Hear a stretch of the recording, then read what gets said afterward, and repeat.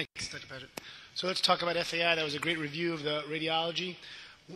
One of the things when a new disease process gets invented, hardly was it just invented, but it just becomes more popular, everything is FAI. And my point of this slide that not everything is FAI. It's certainly much more common than we think, but there are other hip disorders that you have to look for that are defined in intra-articular hip processes.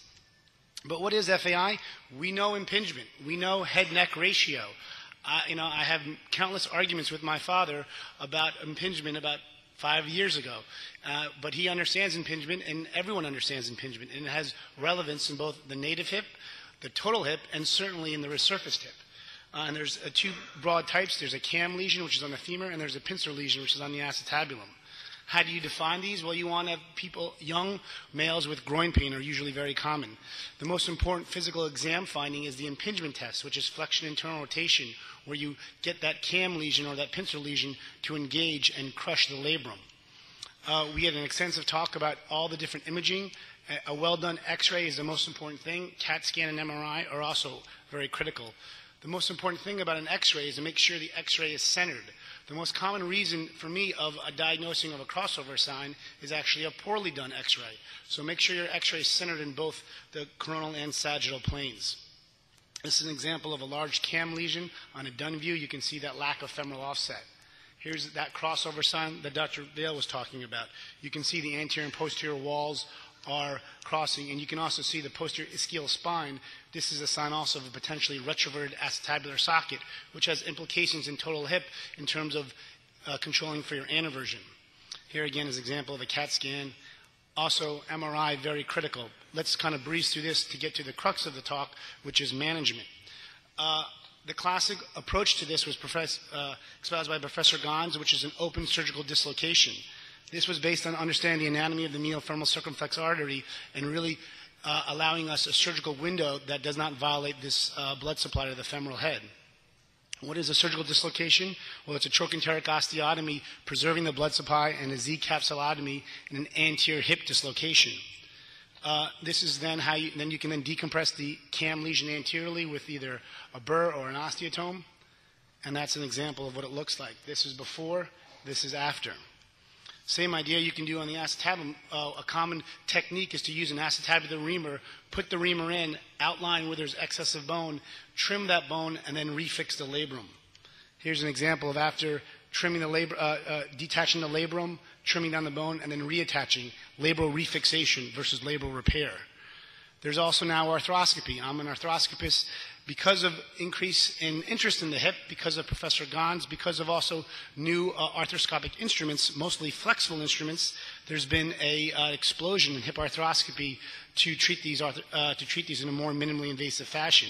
It doesn't require an arthrotomy, it doesn't require trochanteric osteotomy, and you can treat both intra and extra-articular disorders. This is the setup. You use a basic fracture table and you use fluoroscopy, and you put the hip into traction. You can use anywhere from 2 to 5 portals. There's a big window in the front anterior lateral aspect of the hip where the only thing you have to really worry about is the lateral femoral cutaneous nerve. The good indications for hip arthroscopy presently is a cam lesion that's mostly anterior lateral. Some pincer lesions are also treatable. Also, non-FAI pathologies, PVNS, loose bodies, and a host of other things can be treated arthroscopically. What you want to do is learn how to diagnose the pathology. This is a central compartment, which we saw before, where you can see that chondral delamination. And then you can switch into the peripheral compartment. This is out of traction, and you can see the long cam lesion. This is the vincula, which is the blood supply inferiorly at roughly the 6 o'clock position. This is more of a classic depiction of a pincer lesion where you have less chondral delamination but more labral pathology. This is an example of an extensive labral tear, and this is that same tear that's repaired with a suture. This is one of the techniques. You can pass a spectrum. There's multiple arthroscopic devices you can use to fix a labrum. The labrum, unlike the meniscus, is probably its main role as a suction seal effect, which was espoused by Ferguson with the Swiss group. So this is what you want to do. You want to first treat all the intra-articular pathology. Then you want to treat the cam lesion. And to go back to what Dr. Vail says, you just don't treat the labral tear. You ideally want to treat the bony impingement that's causing the labral tear. And this is taking down the cam lesion here and also decompressing the pincer lesion here. Again, this is in the central compartment or the main portion of the hip. This is in the peripheral compartment or the outside portion of the hip. Once you've done your rim decompression as well as your cam decompression, you then do a dynamic assessment to assess no impingement. And this is kind of what you want your radiographs to look like. This is a large cam lesion before, roughly the same x-ray, same amount of rotation. You can see clear decompression on both the rim side and the femoral side. What's the results? Well, the open group have shown good short-term results, and some emerging data also shows comparable arthroscopic results, but still very, very early in this process. The critical point, what Dr. Vail was talking about, is your degree of arthritis is directly proportionate to your outcomes. So if you were doing cartilage joint preserving procedures on arthritic hips, you're doing the wrong operation. The patient says, I don't want a total hip, and you say, no, you need a total hip. You have extensive arthritis. What are the advantages of an open procedure? You get a huge view. You get tremendous access. The labor repair is very easy. Risk of AVN, though, is minimal, but certainly always there.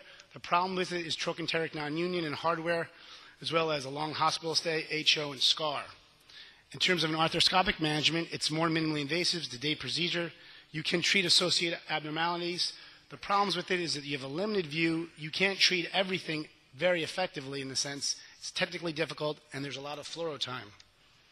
This is just a couple papers when I was a resident. I actually did with Dr. Padgett, and just showing that both from comparing arthroscopic and open techniques that we found comparable results in both the efficacy as well as the safety. This was a blood supply study. So when to do it arthroscopically? Well, as I said, anterior lateral cam lesions are very amenable to arthroscopic, and more milder pincer lesions. When you want to open, when you have a posterior cam lesion, when you want to distalize a trochanter, and when you have extensive pincer disease.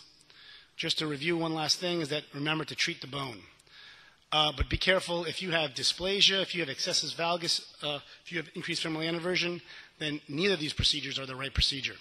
Thank you very much.